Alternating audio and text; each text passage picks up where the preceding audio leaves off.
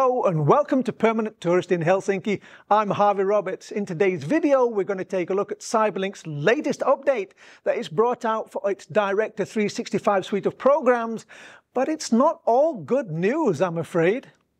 Yes, Cyberlink has updated all 4 of its programs. We're going to be concentrating only on the PowerDirector 365 because the other 3 programs, they're just kind of under the hood tweaks which no one really cares about.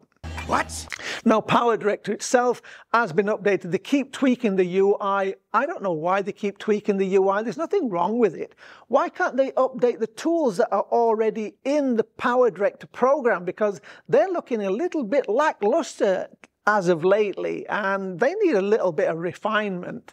Now, who remembers when Bill Gates gave away his CEO-ship to Steve Ballmer, or whatever his name is, and he wanted to make the Windows desktop look like the mobile Windows? What a fiasco that was. I've got a strange feeling Cyberlink is trying to do the same thing with the PowerDirector. Cyberlink, if you're watching this, please don't. It is horrible. Let those people that want the mobile version have the mobile version, and the people that want the desktop version, like myself, that's really nice, keep it that way. I don't want to be messing around with this. Now, what they've done is they've taken the mask designer. It's not there anymore where it's supposed to be, where it's always been. What are you doing down there? Looking for my mask. I got it. But I found it. I'm going to show you how to use it again and show you the problems that has come up with it. Now, this update, of course, has also brought out that the background removal tool doesn't work anymore. Oh, come on. However, I have a fix for you. Now, I contacted Cyberlink support team, gave them a photograph of the problem and a detailed description of what it is that's causing the problem. And they sent this reply to me. The generic, go yourself. And also they said, if the problem persists, you can see down below, send them the DX diag, which is the diag from the DX on your computer, which doesn't give any information at all. All it does is gives relevant details about your computer. Now, obviously, they think that people are computer illiterate, everyone apart from themselves.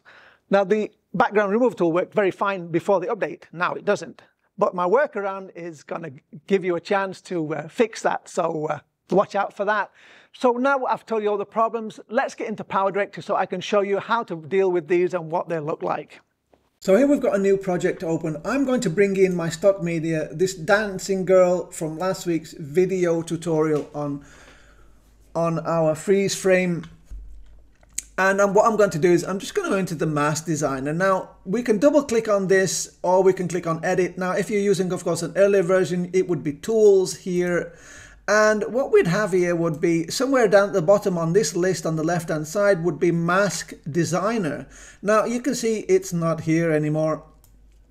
It's gone. It's right up here at the top where you see video, mask and animation. So we're going to click on mask. And then we get this little window, and then you go, okay, what's this all about? Now, these are presets. Now, if you're a beginner and you come to this, you're just gonna ask yourself, what's this all about? Because what is this all about? If I click on this and then go, okay, what do I do now? How do I animate this? There's nothing here. There's no timeline here for this or anything. How does this work? Right. So let's click off that, get rid of that. Now here you can see we've got advanced down on the right hand side of this little window here. Click on advanced and now we get this craziness. Presets up here. Let's lift this up a bit so you can see all what we have here on this timeline. So this is nice. Now before this update, everything was here available to me. This was just wonderful. I could just do what I wanted. Now we've got these horrible presets. And now I've got to click on custom. So I'm clicking my mouse 3 times now, and I've not done anything yet. So now we've got this. So let's have a look at the brush. Now these all work exactly the same as they did before, but As you can see from my mouse, if I just go over the picture a little bit on the left hand side, you can see the circle there, right?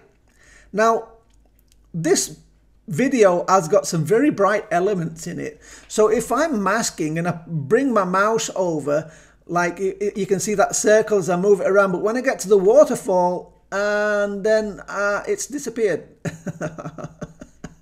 Where's it gone? How am I supposed to use this? So you can see, even if I get a little bit frustrated with this, beginners are going to get really frustrated. And what you have to do is really drop the tracing transparency right down, so you can see. Now I can see my mouse, see that? But it makes this very difficult to work with. I don't like this at all. This is just horrible. Now they've got this auto object selection button up here. Now this is absolutely wonderful. It works just the same as it did before. It does a pretty good job of cutting it out, which is really nice. I like this. However, it's not where I want it to be now. So as you can see here on the top left corner from the video, there's this little undo button. There's no reset. It's just this, and if you're not really looking, you'll miss this because they're so small.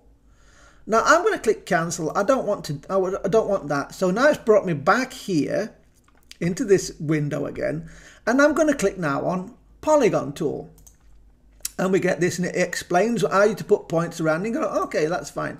So now I've got a polygon tool, but this.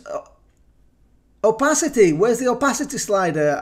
This is a bit difficult, right? There's no opacity slider on this tool. And that little button that says automatically select, that would be wonderful here. It would automatically select and automatically put polygons or pickers or points for us, so we can add and remove them as we wish.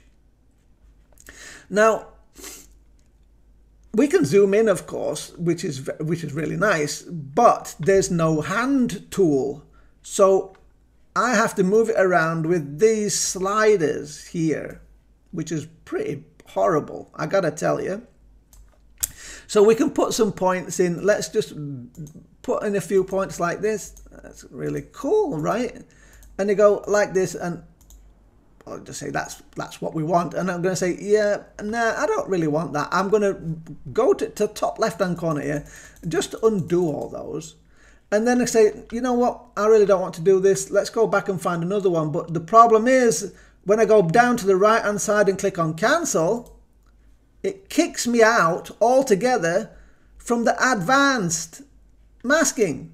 So now I've got to click advanced again to get back, to click on custom, to get back to where I was.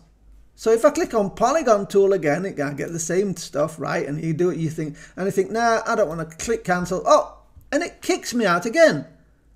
What is that all about?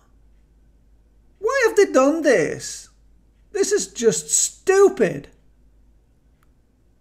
So now we've got our clip down here on the timeline. Let's have a look at the background removal tool, because that is just absolutely crazy. I'm going to spread this out because it's the same clip. Now I'm going to go somewhere random, but not where we did the last week's video, so somewhere else, somewhere here like this. Now I'm going to just do this quickly. I'm going to Control T, Control P to create a snapshot. Here's my snapshot. I'm going to click on downloads. This is exactly what we used to do before.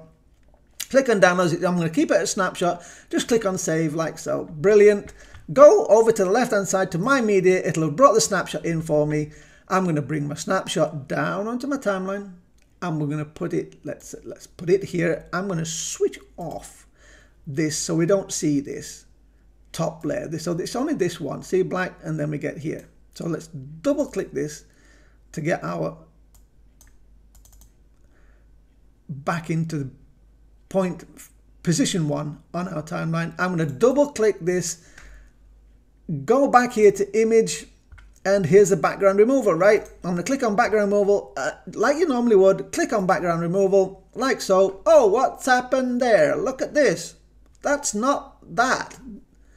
This cutout from the background removal is the very first one I did after the update, when I did last week's video tutorial. It's not reset itself.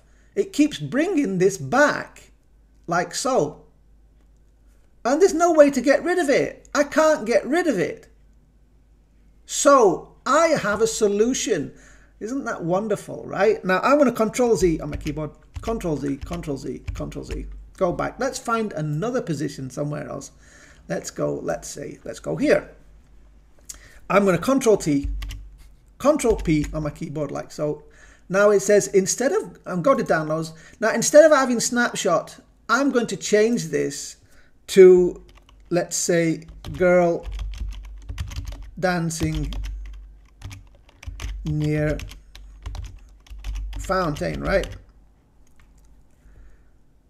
Save it. And now it's brought this in. Now I'm going to bring this in. I'm going to drop it down onto my timeline. Let's put it right here at the beginning. Let's switch this off. Track number 1. We don't want track 1 visible. Double click this open. Let's go to AI background removal. And there you go. It's cut it out for you. Pretty neat, right? So that is your workaround. You have to give them separate names constantly. Otherwise, it's just going to mess up. What a shit show. So there you go, that is my absolute big rant for today. Lots of problems to talk about here. So if you enjoyed this video, don't forget to click subscribe, give us a like, ring that bell to be notified every time I upload new content. Go check out my channel for all things Cyberlink and more. Have a great day. Stay safe, people.